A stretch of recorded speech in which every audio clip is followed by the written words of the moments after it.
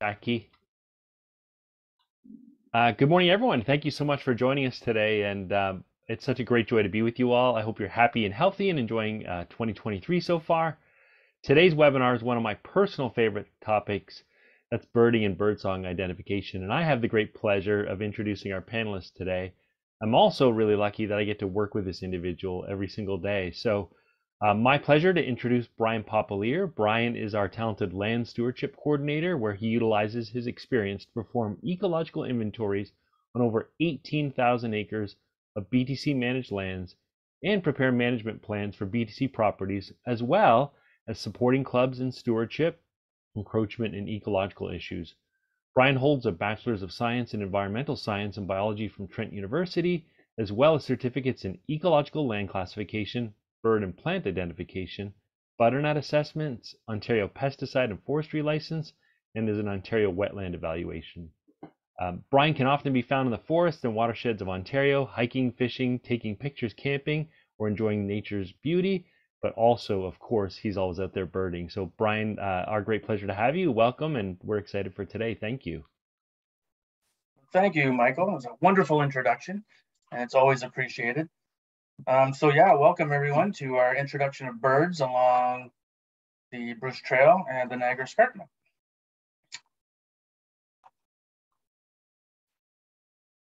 So the Bruce Trail and the Niagara Escarpment, it's basically, in my mind, it's a birding paradise. So all the way from Niagara to Tobermory, the escarpment provides many different habitats for hundreds of bird species. So anything from forests to wetlands to meadows, swamp thickets, all that type of habitat is just a fantastic place for birds to thrive. So the escarpment itself, where you see the soaring cliffs, that's a huge benefit for raptors as they migrate and then just go about their daily routine. So as the wind hits the cliff, what happens is it creates an updraft and the wind goes up into the atmosphere.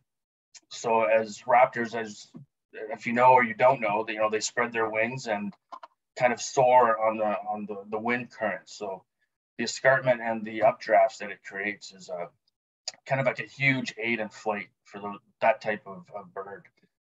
So there has been over 300 species recorded along the entire length of the escarpment. So that's from like Niagara to Tobermory. So this number is kind of, it's kind of estimated from, bird counts that other organizations do. Myself and the other ecologists with the Bruce Trail Conservancy, we do breeding bird surveys.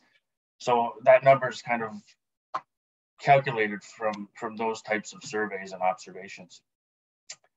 So speaking of the BTC ecologists, so we have personally observed 188 species on BTC owned or managed lands.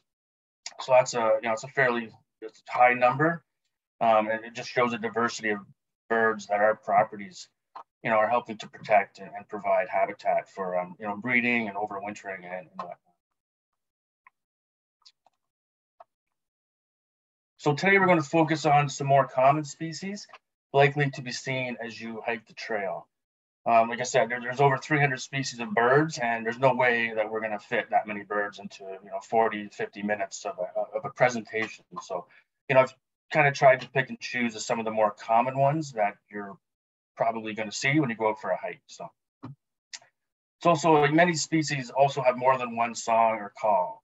So I'm going to try to focus on the most common sounds that you would likely hear when you're walking or hiking the trail.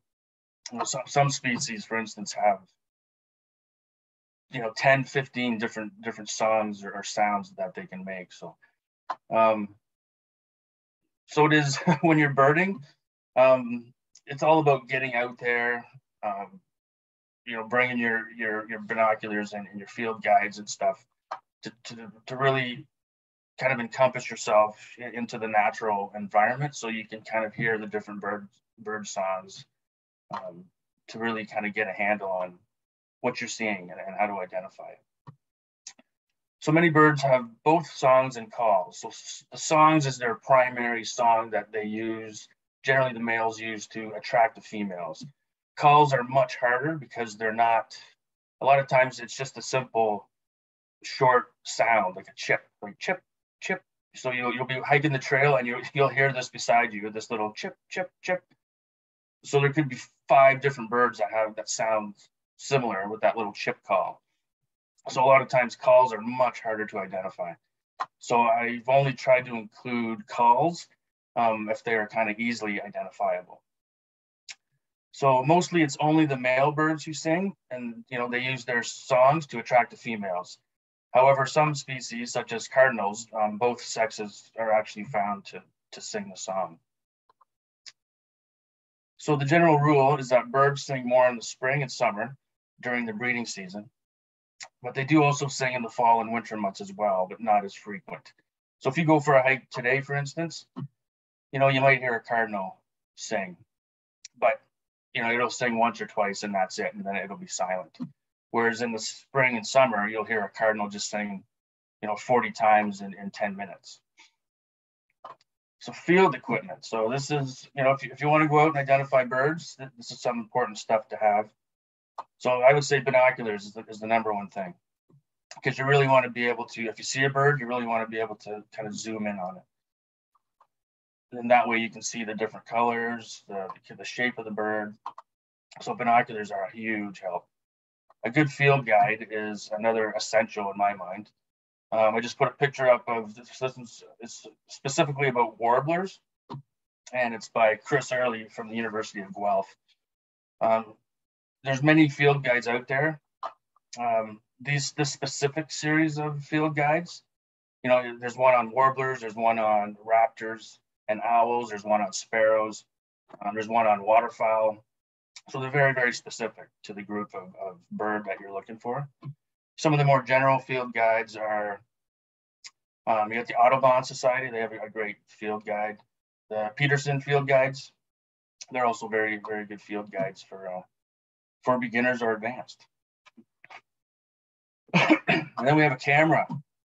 So once again, when you're out in the field, sometimes it's great to have that camera to, kind of capture the bird, and then you can bring that picture back and have a look at it more closely, just to see, it's more easy to identify a bird when you have a static shot rather than when it's flitting around the trees. It's very hard to see sometimes. And then of course, the pad and paper, you always want to, if you're trying to identify birds, it's important to write down what you see, kind of what you hear, the habitat they're in, and that type of stuff. So there's 5 keys to bird identification. First thing is size and shape. Not all birds are the same. Some are smaller, some are larger, some have bigger wingspan. That's probably the first thing you want to note is the size and the shape. And then color and the pattern of the bird obviously is very important. Different birds have different colors, different patterns, etc. So the behavior and the flight pattern. So many birds have different flight patterns. So when they're flying in the sky, some have a soaring flight pattern. Some have more of they flap and then they glide. They flap and then they glide. So that's an important thing to kind of learn as you're going along.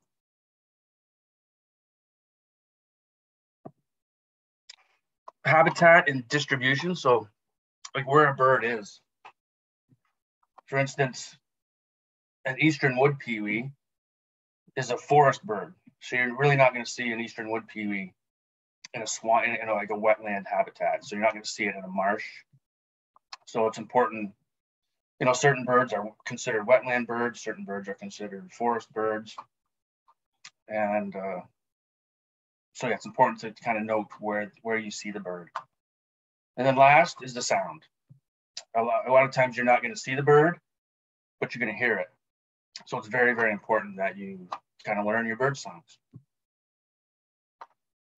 So once again, you're not going to go out in a week and you're going to learn all the birds. I mean, there's so many birds, there's so many different species, different sounds. I mean, I've known people who've been birding for 25 years and sometimes they still are like, what's that sound? What's making that sound? So it's not a one-day learning track that you're going to be doing. So I also included a little picture here. So it's it's important to kind of know kind of like the terminology of what you're looking at when you're trying to identify birds. So not everyone uses these exact terms. And these pictures are all over the internet. You just search, a bird identification picture, and you'll find these pictures. So we're going to start with our winter visitors and birds that stick around all year long. So not all birds migrate. So some live here all year round. So these tend to be some of the more common and easily identifiable species, such as Mr. Blue Jay there, squawking away. Cardinals, chickadees, those types of birds. They stick around all year long. So they're these right now, this is when you want to go out and try to find these species. And then some other species just visit southern Ontario just in the winter months. So those would include like snow buntings, horned larks, tree sparrows, dark-eyed juncos, and snowy owls. So those are examples of kind of what I call the winter visitors. All right, so let's get into it. So our first bird is the black-capped chickadee.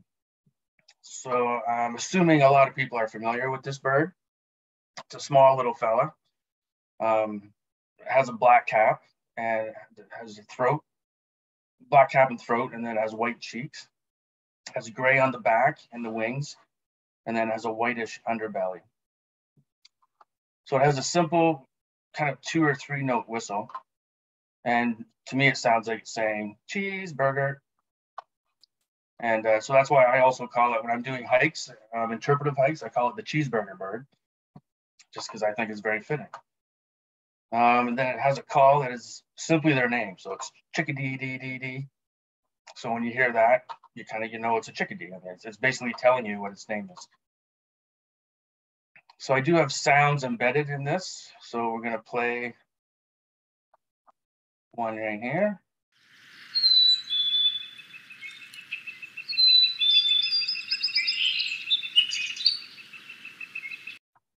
Oh. So yeah, so that was the cheeseburger song, cheeseburger. So the habitat, so these little birds are found in deciduous and mixed forests, open woods, parks, willow thickets, forested edges, your backyard. You'll see these birds pretty much everywhere. They are one of the most common birds that you're going to encounter along the trail. And they are cavity nesters. So that means they nest in the holes in trees created by other species.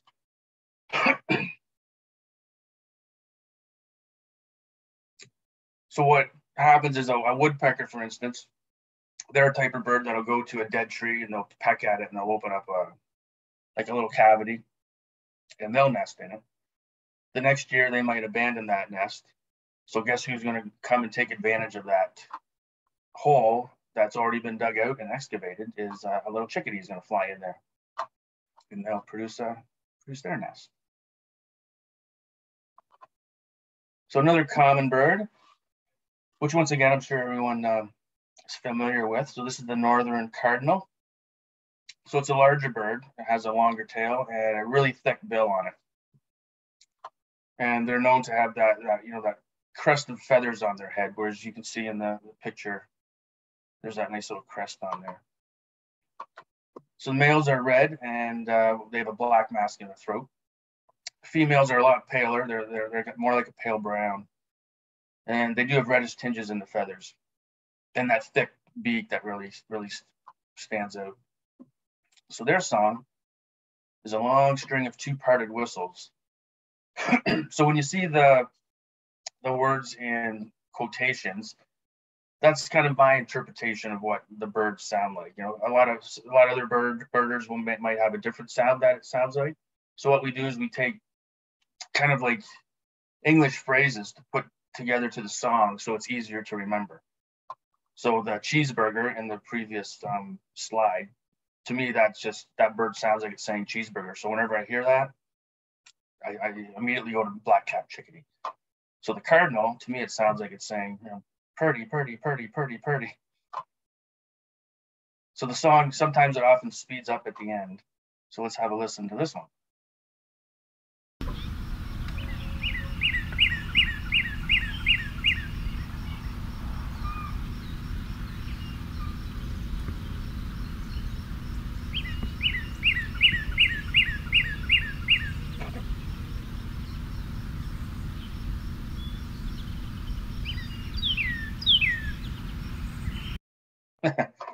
So did you hear "purdy, purdy, purdy"? You might not have, but you might have heard something else.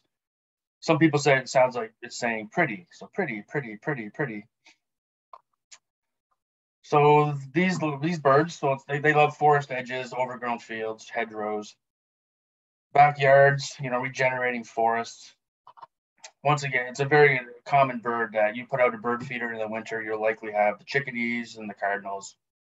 So you'll be able to get a really good close up of these birds if you have your bird feeder placed, in the right spot where you can have a good look at it. So these are one of the few species that's range is actually expanded with human development. So cardinals just tend to like,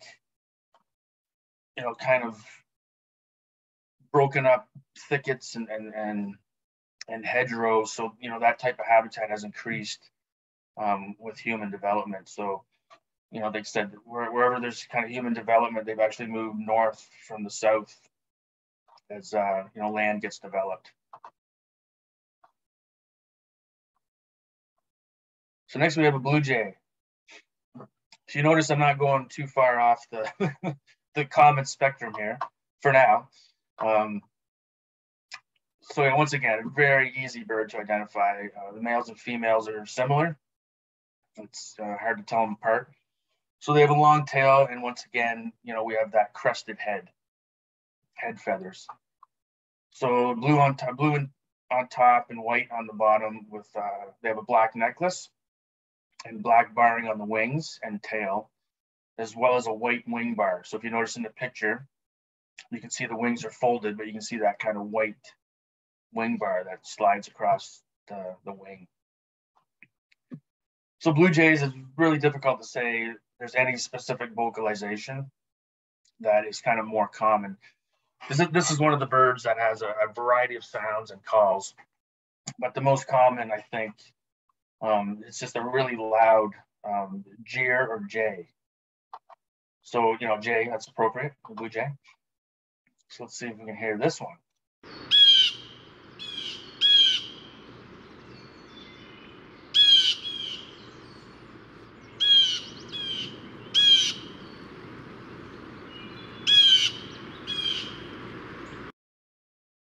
So yeah, very, very common sound in the forest, in your backyard, forest edges, any urban and residential areas. Once again, blue jays they have very little fear of humans. I've seen them pretty much everywhere. A common bird, once again, you put out a bird feeder if you're close to a forest edge, and you'll have blue jays, and they'll be jaying at you like that. They love to make a lot of noise. These birds, they're very loud. They also have a call that's almost identical to a broad-winged hawk or a red-shouldered hawk. So it's, once again, I've been walking through the forest doing field work, and I get all excited because broad-winged hawks or red-shouldered hawks, they're not real common. You don't see them very much. So I'll be walking through the forest doing field work, and then I'll hear that broad-winged hawk call, and I'll be all excited. So I'll have the camera up, getting ready, and lo and behold, there's a nice blue jay lands right in front of you, and just kind of looks at you like, haha, I got you. So yeah, but they do that more as an alarm call as well, because when they do that song, all the other birds come to attention because they think there's a broad-winged hawk in the area. So it's really kind of cool, the vocalization styles of blue jays. So snow bunting. So these are smaller birds, and almost always seen on the ground, or the odd time you'll see them on, again, the picture on a fence post. Once again, male and females are very similar during the fall and winter, which we're going to see them now. So they have gray and brown streaked backs and a white underbelly. During breeding season, the males' backs, they do turn more of a striking dark black. So their song is a musical low warble. So I didn't put a song in here with the snow buntings because right now you won't hear them sing because this is not their area where they breed. But they do they do migrate down here from the tundra, actually. So they spend their winter in open fields and agricultural fields, shorelines, and roadsides. So, like I said, these birds, they breed in the open rocky areas in the tundra. But when they come down to southern Ontario, I find the best place to find them is you just drive down some not busy side roads and just have a look. A lot of times they'll actually be on the road because what they're doing is they're kind of, the road is where there's not a lot of snow, so they'll be on the sides of the road trying to find any kind of seeds or spilt grain from, say, agricultural practices, and maybe even the road salt. So if you drive slowly down a side road, you'll see, like, sometimes you'll see huge flocks of these, like hundreds of snow buntings will lift off. And the sight of a flock of snow buntings is amazing because, once again, they're like a striking white. So when you see hundreds of birds flying in formation, it's just a spectacular sight to see. One place where you will see them as you're hiking the trail is if you come across a really big open field. A lot of times you'll see these little birds, especially in an old agricultural field, because what they're doing is they're going after the grain. So that's where you'll see them. The most recent area where I've seen a huge flock of these is on our new Maple Cross Nature Reserve at Cape Chin up on the peninsula. So now we're going to look at a couple of woodpeckers. So this is the downy and the hairy woodpeckers. So the reason I put these two in the same slide is because they're almost identical. You can see in the picture, you got the downy up top and then you got the hairy. So they're white underneath with black and white upper parts, and then they both have a red patch at the back of the head. So how do you tell them apart? Well, hairy woodpeckers tend to be larger than the downies. So downies are a smaller sized bird. And then the hairy woodpeckers, they also have a longer beak. But, when you're in the forest, it's really hard to judge the size, how long the beak is sometimes on these birds. So the hairy woodpecker's outer tail feathers are generally completely white, while the downy woodpecker has black spots on its tail feathers. And then also that red patch in the back of the head, the downy woodpecker, sometimes it's split into two little patches, whereas the hairy will always be just a solid red patch on the back of the head. So they don't really have songs, but they have calls. So the downy, to me, this is the easiest way to separate the two. So the downy woodpecker is a string of hoarse, high-pitched notes that descend in pitch toward the end. So the hairy sounds similar to the downy, but it does not have that descending pitch at the end. So let's listen.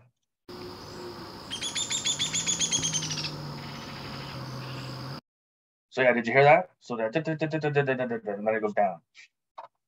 Whereas the hairy,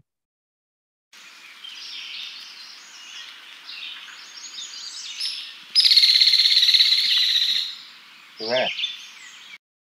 So it keeps the same string of notes. There's no downward descending in pitch at the end. So once again, to me, that's the easiest way to tell the two apart. So they're in all forest types. They love deciduous, coniferous, mixed forests, woodlands, which is it's a treed area, but it's not as thick as a forest. Very common in parks, swamps, forest edges. So once again, these two birds are very common in Ontario. So like most woodpeckers, more than 75% of their diet is insects. So they especially love the larvae of wood borer insects. So this has been of interest to scientists with regards to the emerald ash borer. So what studies have shown is that although woodpeckers are not going to wipe out the emerald ash borer, what they have shown to do is that they actually slow the spread. So in one area where there's a lot of woodpeckers, in a central area, they're eating a lot of the ash borer larvae, and that has kind of slowed the speed of the spread of the borer. Whereas if you don't have any woodpeckers in an area, the borer just spreads like crazy. So, like I said, it's not a solution, but it's, at least it's a little bit of a tool in the fight against the emerald ash borer.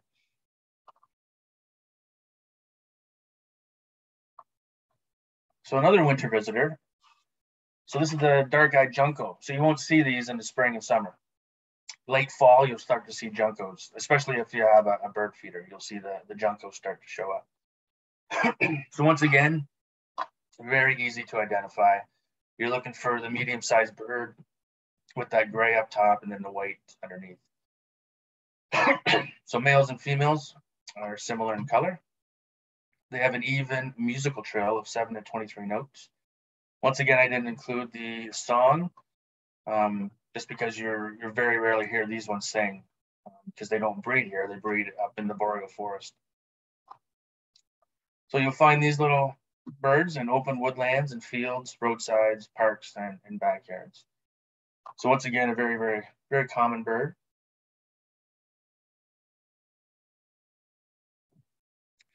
So when you do see these birds, so during the winter months down here, they often form large flocks, and they often join other species such as sparrows. So what you'll do is you'll see like a multi-species flock of birds.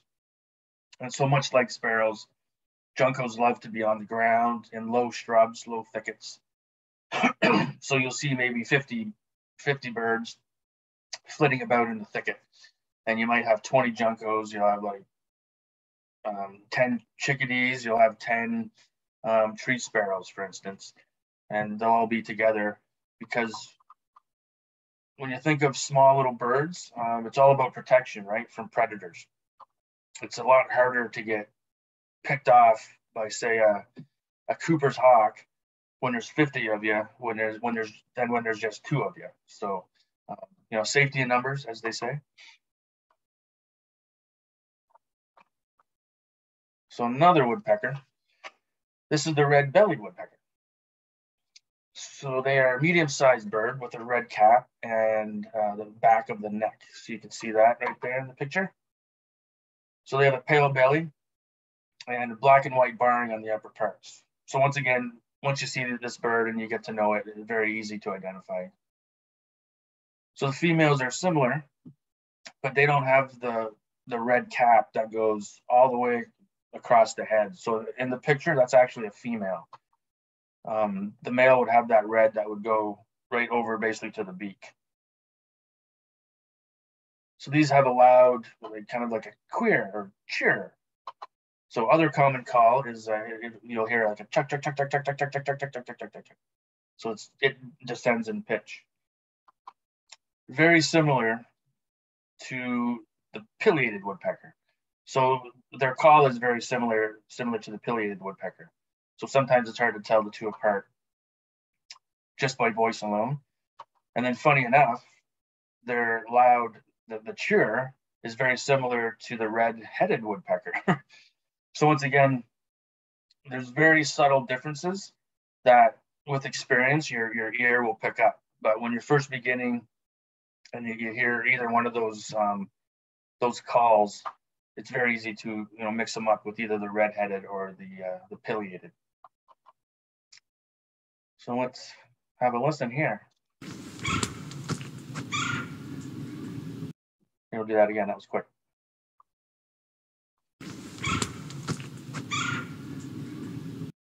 So that's their, kind of like their queer or their chirr call.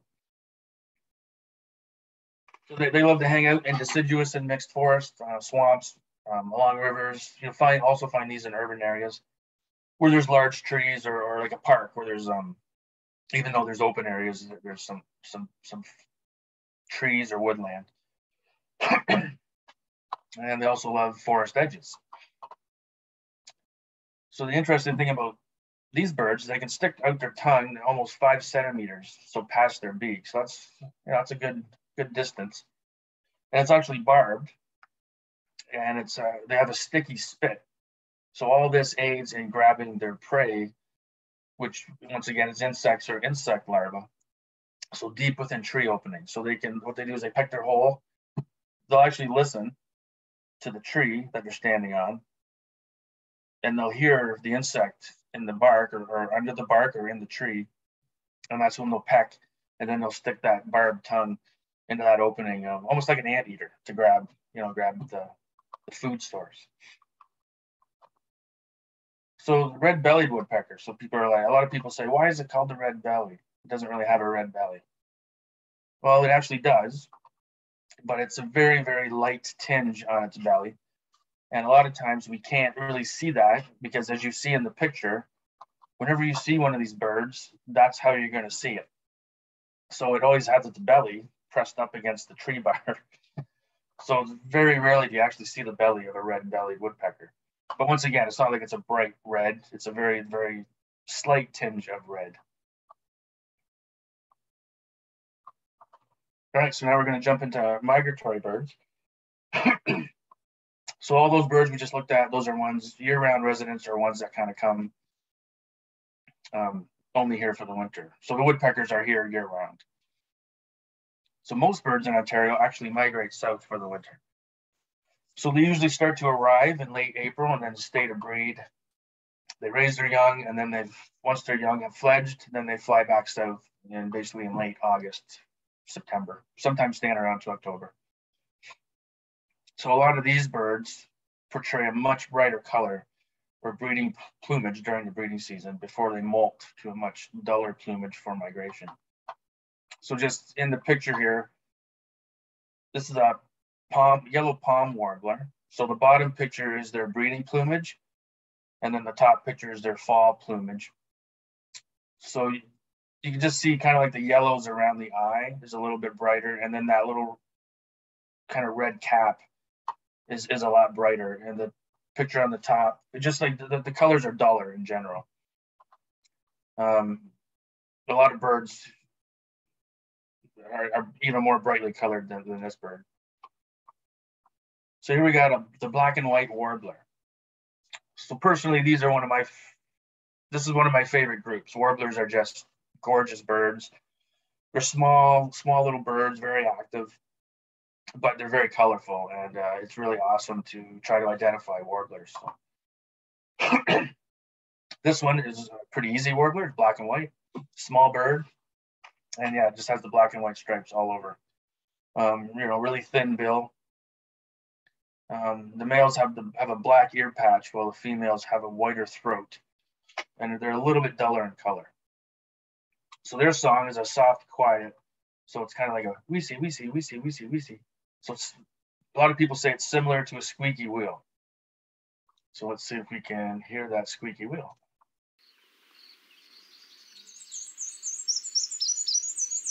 So right there.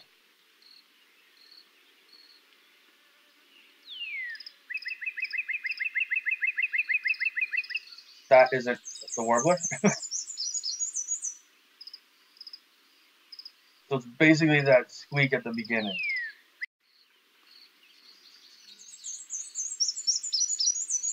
That right there. So it's a very, very faint. It's a very, very faint, like squeak, squeak, squeak, squeak, squeak, squeak, squeak. So it's sometimes people like myself, I'm getting older in my age, so your hearing starts to go. So at some point, sometimes the black and white warbler is one of the first warblers that you, all of a sudden you won't be able to hear because it's in that pitch, that very high pitch that if you have any issues with your hearing, that you won't actually be able to hear that bird. I'm not quite there yet. I can still hear the black and white warbler. So these birds, they like very large continuous stands of mature or deciduous mixed forest, cedar swamps or bogs, or riparian habitat. So that's habitat along a water course or a river. So they are area sensitive, and they are interior forest species, which mean that they require large tracts of uninterrupted habitat, specifically forested land for this species. So they're not going to breed in a little 1 acre patch or 1 hectare patch of forest. They need like 50 big, large tracts, like 50 hectares, 100 hectares. That's why huge spans of forest that are continuous, which means there's no roads going through it, there's no edge. They really need that type of habitat to survive. So a lot of the work that the Bruce Trail does, acquiring these large patches of parcels of land that are forested is really important for the survival of species like the black and white warbler. So a really interesting fact is that they have an extra long hind claw and stronger legs than most warblers, because a lot of time you'll see this little fella. That's what they do. That's how they spend their time. That's how they find their food, is they walk up and down the bark or the trunks of trees, looking for the insects.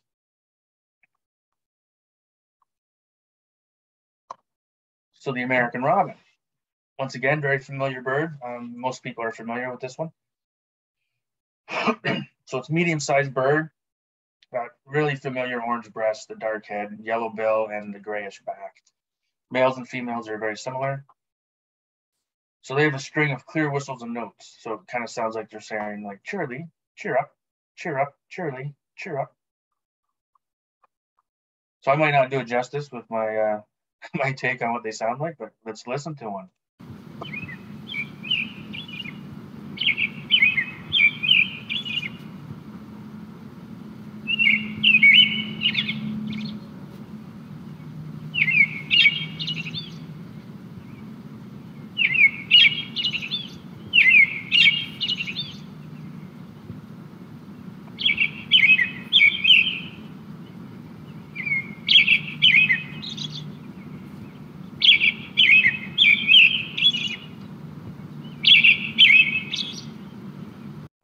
So yeah, very common sound.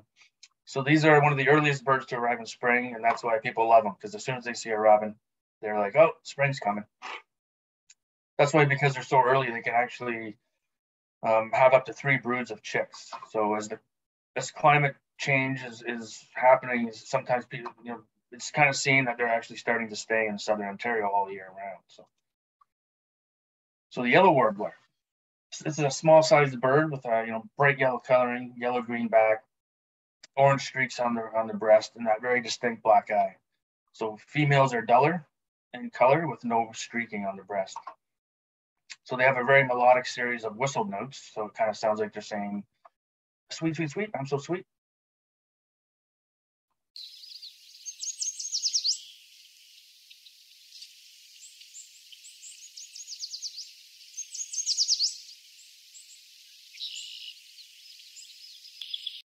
So that one's kind of missing the sweet, sweet, sweet. But if you heard that, it's kind of I could hear that. I'm so sweet. I'm so sweet. So these are more like wetland birds. They love swamp thickets, marshes, regenerating thickets. A lot of times when you're hiking on the Bruce Trail and you walk by a thicket of like willows, you'll see these little yellow warblers, and they're hard to miss because of their bright color and that lovely song. Song sparrow. So now we're into the sparrows, a very difficult group of birds to identify, because the sparrows, they're these little brown birds and they all look the same. But to me, the song sparrow is one of the easiest ones. So medium-sized bird, they have a pretty thick beak. It's the brown stripes in the body, and it's that dark spot on their chest that to me really yells out that it's a song sparrow. Males and females are very similar. So they have a loud string of notes that end with a buzz or a trill. So it kind of sounds like they're saying, maids, maids, maids, maids, put on the tea, kettle, kettle, kettle, kettle, kettle. Let's see if I hit that right. Yeah, I think I did pretty good. So sparrows they love open habitats such as meadows and old fields, agricultural fields and parks. So these are the birds that you'll see kind of flitting on the ground, jumping up into a little shrub and then back on the ground. They will fly up to a perch, and that's when they'll just belt out their song. But generally, these are like ground-loving birds, kind of low cover, Very rarely will you see them very high up in a tree. So like I said, they're very hard to identify, but they are one of the first sparrows to arrive back in the spring. So if you see a little brown streaked bird flitting around low to the ground and then letting out that loud song, generally it's going to be a song sparrow. So the black-throated green warbler. So it's a small bird with black throat, yellow cheeks, and white wing bars. Has an olive green back and top of head, and has black streaking on the pale underbelly. So the main difference in the females is that they have a white throat. So it has a buzzy series of notes, so it kind of sounds like it does ZZZ. So to me, it sounds like it's saying trees, trees, trees, murmuring trees. Let's listen to this one. Yeah, that's not it.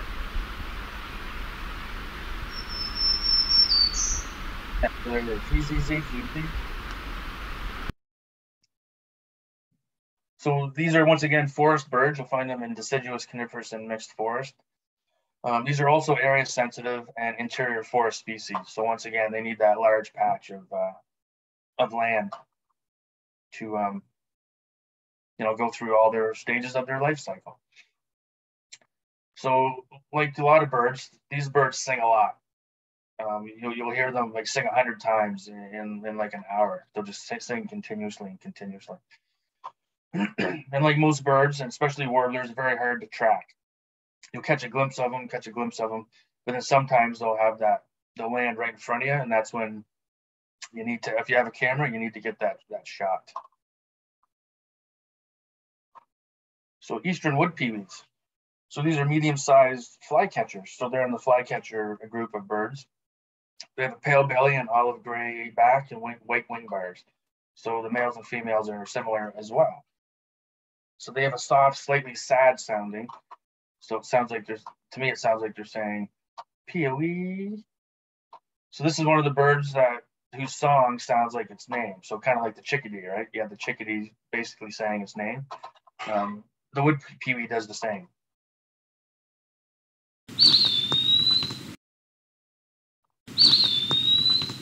So there you go. So it sounds like he's saying pee-wee. So yeah, when you hear that, very easy to identify. That's the eastern wood pewee. So you're going to hear that in deciduous and coniferous and mixed forest and forest edges. So this is a forest bird. You won't hear it in a meadow. You won't hear it in a swamp. Or a marsh. They love to be in forests. So this is one of the birds that is actually it's kind of been considered a species at risk. So declines of the species have occurred throughout its range. So this species feeds on insects.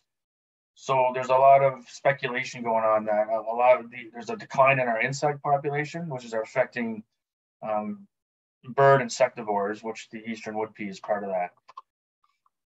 So habitat loss and cowbird parasitism are also affecting the species.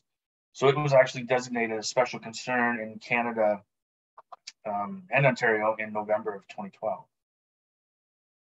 This is a very common bird along the escarpment. Pretty much every property the BTC owns or manages, if it has a forest, I've heard eastern wood peewees in it. So once again, our mission is really helping species like this bird survive and hang on. So wood thrush. This is a little bigger sized bird, cinnamon brown coloring on the back and the neck and the crown, and then it has a white belly with black spots and a white eye ring. So the American robin is actually a thrush, but then you have the wood thrush, the Swainson's thrush, hermit thrush. These are all kind of difficult. Once again, they all look the same, so it's hard to, unless you get a good look at it and a good listen to the song, it's sometimes hard to identify these birds. So it has a loud flute-like, kind of like eole, and that's listen to this one. It's a beautiful sound.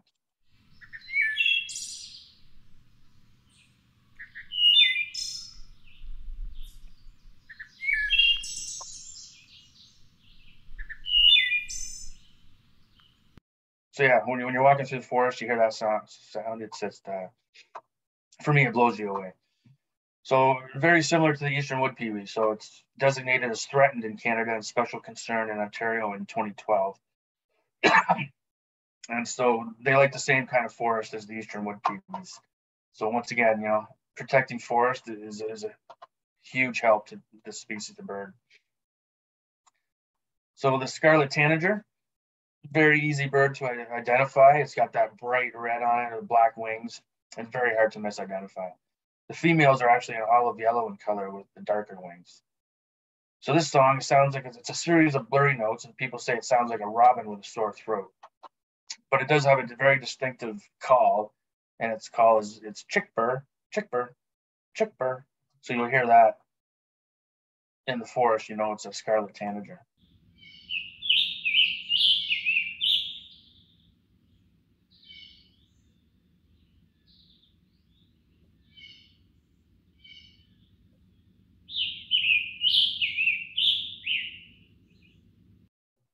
So yeah, if you remember the robin, I'm not sure if you can kind of picture that sounds like a robin with a sore throat, but that's what the birders say. Once again, it's the area-sensitive interior forest species. Loves large patches of mixed or deciduous forest. So it's a very, very bright bird, and so you think, oh, it's very easy to identify. The problem is the thing never leaves the canopy. It's always up in the high canopy, so a lot of times you actually don't see scarlet tanagers, but you'll hear that song. I found the best time to see them is really early spring when they're just coming back, because they tend to come lower. And that picture I took was the bird was only like 4 feet off the ground, so it just kind of stayed there and looked at me. So very easy to get a picture. Rose-breasted grosbeak. I'm starting to speed up here because I realize I'm running out of time, but I hope people don't mind if I go over a little bit, because I am very passionate about birds. And I thought it was important to include all these species. So the rose-breasted grosbeak. So it's a medium-sized bird, has a nice thick beak, black head and upper parts, bright red bib, and white underparts and wing patches. And as you can see from the lower picture, the females are completely different. So they're like pale brown with streaks and a white eyebrow. So here's another bird that people say sounds like a robin, but this one, they say it sounds more melodic than a robin. So this one sounds like a robin who's singing an opera. So we'll see if that's true.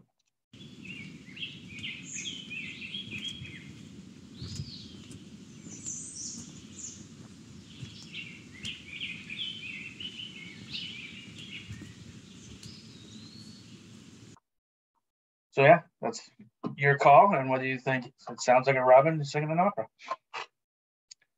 These birds also have a distinctive chip. So high up in the canopy, you'll hear this chip, chip, chip, and you kind of know it's a rose-breasted grosbeak. And once again, it's a forest bird.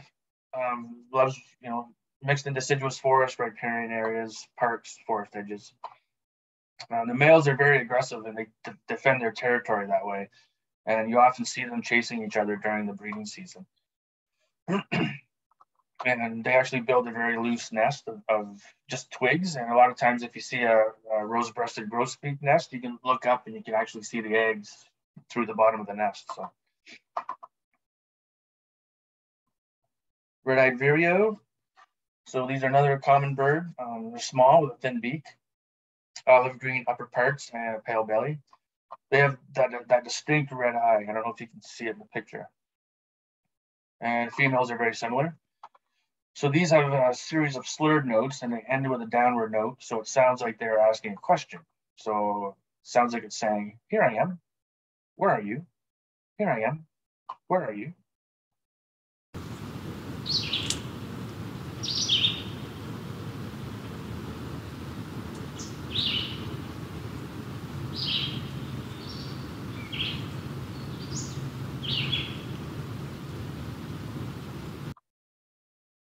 So yeah, I think it sounds exactly like that. Here I am. Where are you?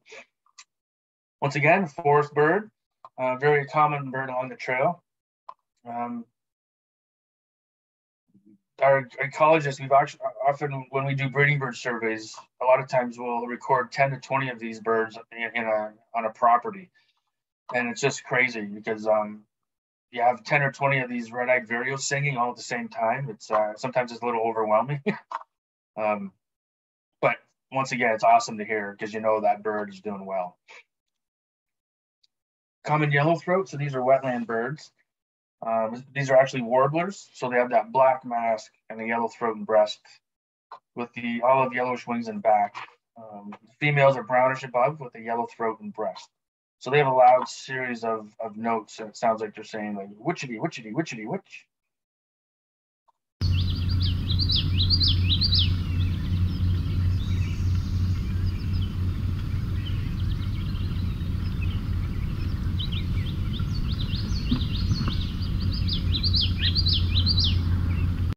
So yeah, there you have their song. Once again, they're wetland birds, so they love wetlands. So these are actually a favorite target of the brown-headed cowbird. So that's a bird kind of parasite. They call it nest parasitism. So where the cowbird will lay its egg in another bird's nest and then take off and then expect that bird to raise the chick. And a lot of times the brown-headed cowbird chick will hatch first and it'll actually push the other eggs out. So the other species basically has to raise the cowbird chick. So an interesting thing with the yellowthroats is that with a lot of warblers, what they do is if a cowbird lays its egg, they'll recognize it and they'll build another nest on top of the original nest, hoping that the cowbird doesn't come back. And sometimes they just keep building the nest on top of the nest. So it's kind of an interesting dynamic. Red-winged blackbird, another wetland bird, very, very easy to identify. You got the males with that black body and that red wing with a little yellow tinge. Females are very, very mottled with browns and yellows. They have that loud musical "Okay Lee."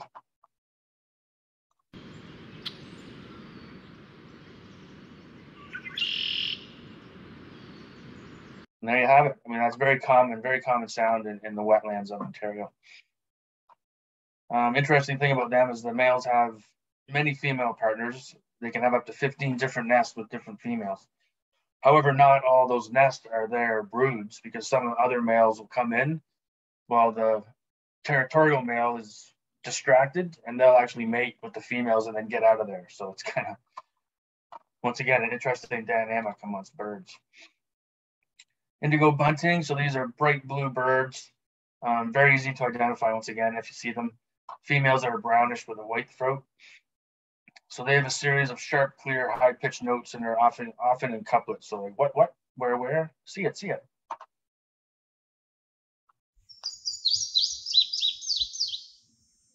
yeah, if you heard that, it's kind of like in couplets, right? So it's two notes, two notes, two notes.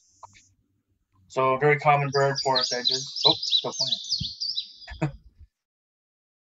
Very common bird in forest edges, abandoned fields, fence rows. So like all other bluebirds, indigo buntings actually lack blue pigment. So what the color that comes from instead is from microscopic structures within the feathers that refract and reflect blue light. So then that's why we see that blue color. So now we're going to go to a couple grassland birds. So we got the bobolink. So this is a medium-sized bird with a thick beak and it's black below, black and white above, and a yellow patch on the back of the head. Once again, very easy bird to identify. Females, not so easy to identify. They have striped brown and yellow appearance, often look like sparrows. So their song, this is one of the coolest songs, I think, in Ontario birds. So it's a metallic, bubbly, rambling song. And many compare it to the sound of R2-D2 from the Star Wars movies. So I think it's bang on.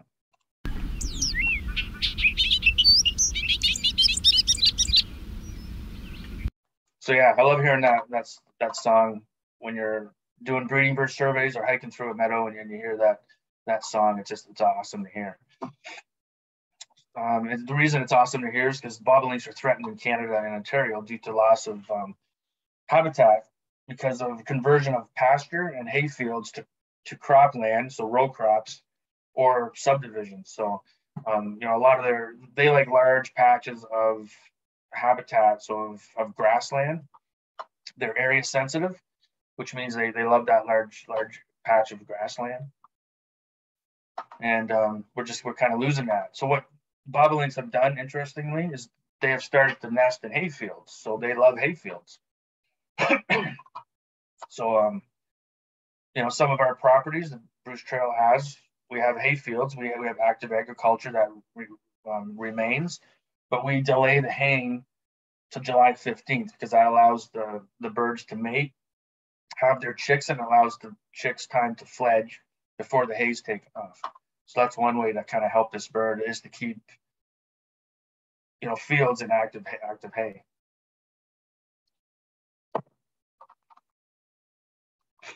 So another grassland bird is the eastern meadowlark. So there's a medium bird with a short tail and a long beak.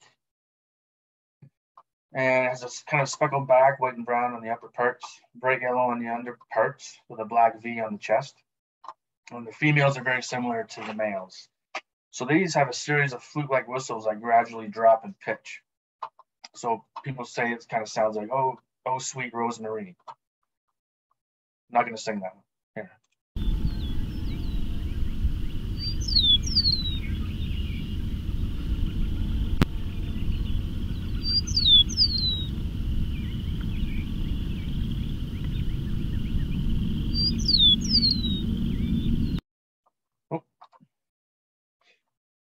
So yeah, there's the eastern meadowlark. Once again, I love hearing that song when I'm walking through a meadow, because once again, like bobolinks, eastern meadowlarks are a species at risk. So they're considered threatened in Ontario and Canada, along with the bobolink, because they enjoy similar habitat, right? Those big open grasslands. They are also an area-sensitive species. So the meadowlarks, a lot of times you'll hear them, you can't see them because they're in the tall grasses, but when they do sing, they like to fly up on a perch and just belt out their song. So there's also a couple non-native species that are very common that we'll see along the trail, or the escarpment. So we got the house finch, European starling, and sorry, that first one is a house sparrow. That's a little misspelling there. And then the house finch on your right.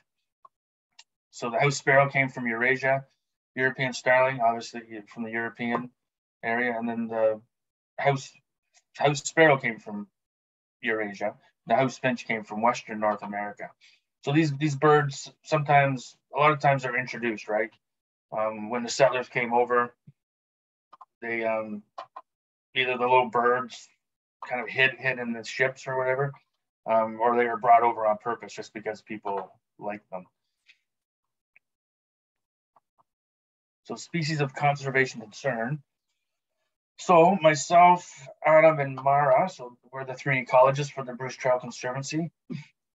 So we have recorded 21 species of birds that are considered rare in Canada and/or Ontario, using the BTC properties for breeding, migration, or overwintering. So I just kind of put up a collage of certain species that we've recorded on Bruce Trail properties.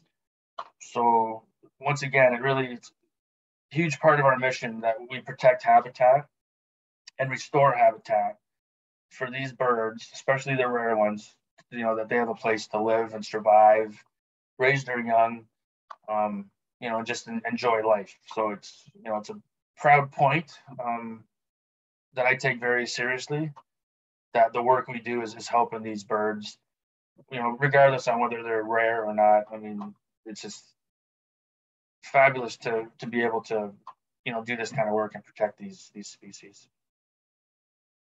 So I tried to rush it in the end. I think I did pretty good. So now we're on to questions. So Brian, thanks so much for that incredible presentation. I know I learned a lot, and I know everybody did. We do have a couple of questions, and one of them is a comment first, but it's from one of our talented volunteers, Linda Finley. And Linda says, Brian, you have amazing photos. I've noticed them in the guidebook as well, and thanks for your field observation. So thanks for that comment, Linda, and congratulations, Brian. And if you do have the edition of the 30th edition of the Bruce Trail Guidebook, you'll see a lot of incredible photography from Brian in there, which is incredible. And then also in that field guide, or also in the in the reference guide, there is a little starter identification on birds if you're interested. So just check that out, and thank you. So Brian, the other question that we have for you is, why are there some birds that show up in our region only in the winter season?